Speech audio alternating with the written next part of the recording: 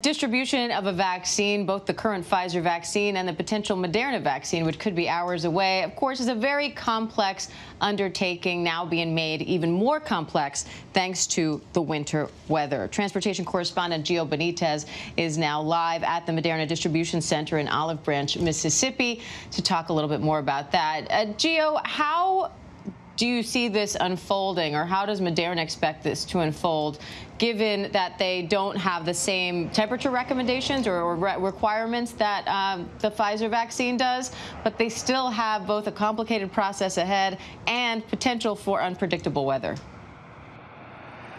Yeah, Diane, you know, that distribution effort, that massive distribution effort is going to begin right here in the Memphis area. And we're standing in front of McKesson. This is the company that Moderna has hired to distribute the vaccine. They're then going to get those vaccines and the supplies you need for the vaccines to UPS and FedEx to get them out across the country. They showed us last week those freezers that they're going to be using. Those are all McKesson-operated freezers for those vaccines. Now, we are talking about nearly 6 million doses of that Moderna vaccine. Now, the plan is to begin distributing those doses next week to the nation's frontline workers, those healthcare workers and nursing home residents. Now, Moderna does have a slight shipping advantage here in the Memphis area, and that's because the FedEx World Hub is here in the Memphis area also, just about 30 minutes away. That is North America's largest cargo facility.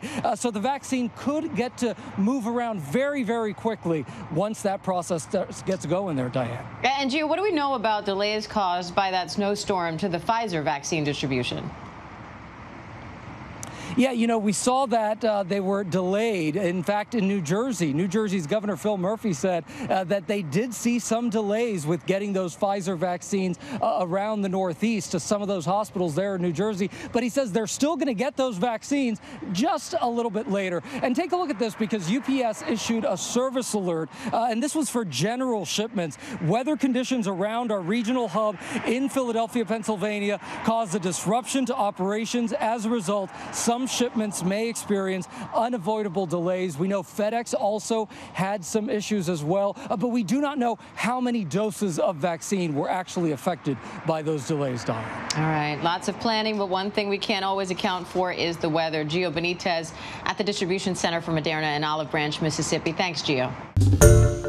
Hi, everyone. George Stephanopoulos here. Thanks for checking out the ABC News YouTube channel. If you'd like to get more videos, show highlights, and watch live event coverage, click on the right over here to subscribe to our channel. And don't forget to download the ABC News app for breaking news alerts. Thanks for watching.